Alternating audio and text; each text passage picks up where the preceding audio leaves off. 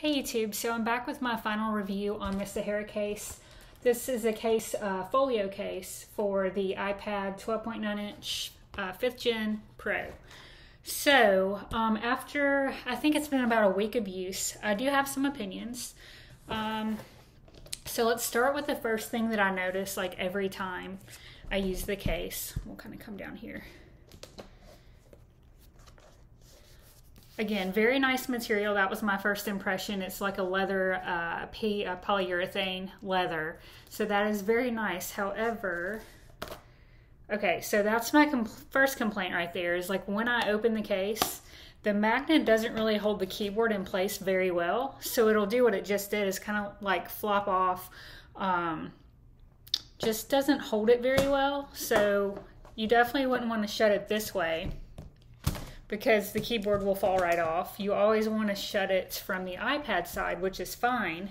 But that kind of brings me to my next point, which is the sleep-wake functionality.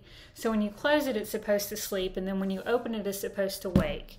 I've tried that with the keyboard attached and with the keyboard not attached, and it's very hit and miss. So as you can see, the screen is on.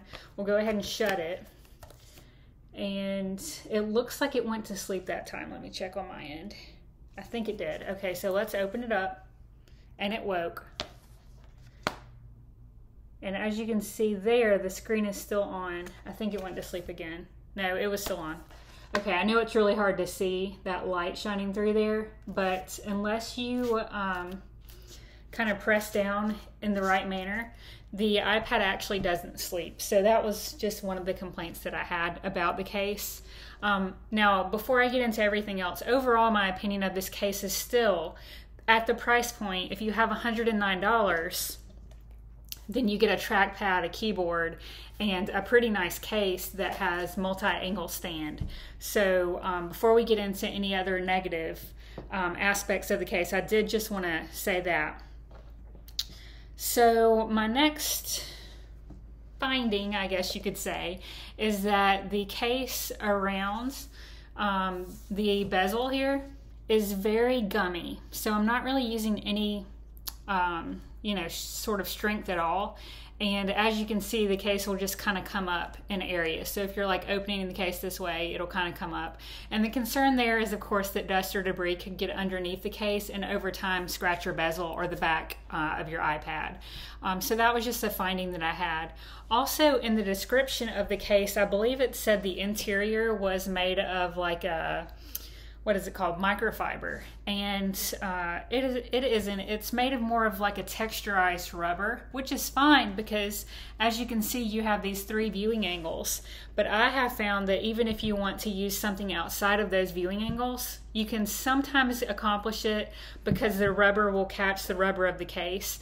This is especially true if you wanted to use the iPad on your lap or in bed or something like that, and you didn't want to use one of the preset cutouts.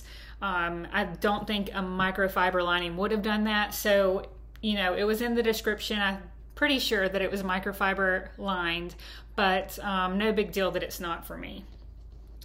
What I did want to say that was a positive is that the volume covers, and I'll try to get in there right here, those were very responsive, very good cutout there. And again, when I unboxed in my original video, I showed you guys the speakers, and for the most part, the cutouts are okay. But what I didn't notice when I did the unboxing was that part of the speaker here and here is covered by the case. And so I did think that was something worth mentioning. Of course, you have a good cutout here, and then your sleep-wake button. Very responsive. I do like the button covers a lot. Onto the keyboard. The keyboard is nice. I will say, so it is backlit. In the unboxing video, I kind of wanted to know if this could change colors, and it can. Let's see if I can remember how to do it. I think it's function and then the light bulb, and that will take you through your array of colors, which I think is a really nice touch, especially again at the price point that it's offered at.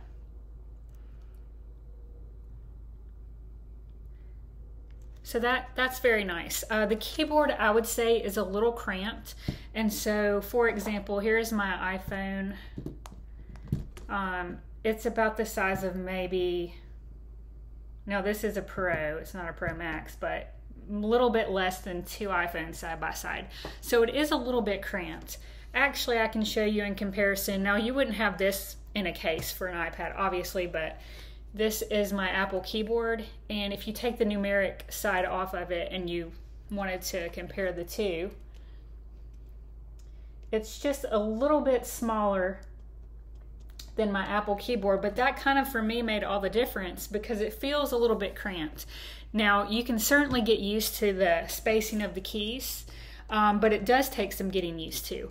Also, the keys, this is a very personal thing, so I don't know what your preference is. The keys are very raised, and so it takes a little bit more of a push instead of like a low profile key that has, you know, like a reassuring click, but it's a lower profile. These are definitely raised up a little bit more, so I did notice that. I love that the function keys are included up top, so there's a lot that you can do. You can take screenshots and what have you. There's really a lot packed into such a little and very lightweight, I mean, it's like air, very lightweight keyboard. The trackpad, I will be honest and say this is the first trackpad that I've used with my iPad Pro, and so I don't know if it's like this for all trackpads or third-party trackpads at least, but it was very, I don't want to say hit and miss because it definitely worked, but you really have to be honed in on what area you're clicking, because it will do a right click and a left click depending on the area. But several times I had to do a click a few times just to get to where I was going. Gestures work pretty well. Scrolling works pretty well. So again, at the price point, there's really not a lot to complain about there. Just some little things that I noticed. I want to end this video. I did have a couple of questions on my unboxing video about the case. I believe one of the questions was, does the iPad separate from the case when you want it to? And unfortunately it doesn't. So as you can see, it'll kind of angle out like this, but this portion back here is connected to the case. And in order to take the iPad out of that, you'd have to take the whole case off. So it does not. I think the other question was, can you lay it flat? So you could lay it like this, and that's pretty flat. I think one time when I was like watching YouTube in bed, I just kind of folded everything. And so you can certainly lay it like this and just have it like this, hold it like this and use it. There's not a whole lot of weight added to your iPad. There is a little bit of bulk, but once you get used to that, I don't think you really notice it as much. I haven't after a week. Other thoughts that I had, I don't think I have any. I think overall it is a great case. Again, especially if you're in the market for something with a trackpad included with your keyboard, I don't think there's a better deal out there right now than this. If you can get over the couple of quirks about it, I think it's worth the value. Thank you so much for watching, and thank you for submitting questions and supporting my videos, and I hope to see you in the next one. Bye.